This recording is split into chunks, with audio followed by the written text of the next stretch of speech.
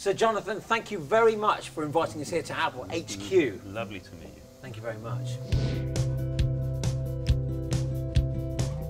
The role of a designer is to actually look and to question. So that's where sort of inspiration comes from, is by just observing, you know, our manufactured, our material environment, and observing what we do and what we perhaps could do and what we might want to do. What inspires you to make your design?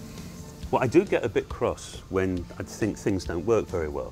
I think the biggest inspiration comes from just being in the world and having your eyes open and truly seeing. And asking those big questions, you know, asking why does it have to be this way? You have to be a little bit stubborn, but thinking, I truly believe that there's another way we could do this. What got you into design technology?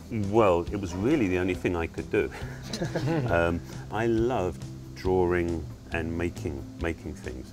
So I didn't really know what that was called. It was later on that I realised that was called design. Well, I used to take things to bits a lot. Yeah. And eventually I managed to figure out how to put them back together again.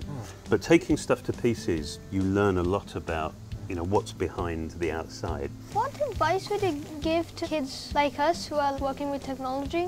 It's about the importance of being curious and inquisitive, and the importance of not just accepting things at face value, you know, just to be asking those questions, like why is it like this? What if there was a completely different approach to solving this problem? What could you then do?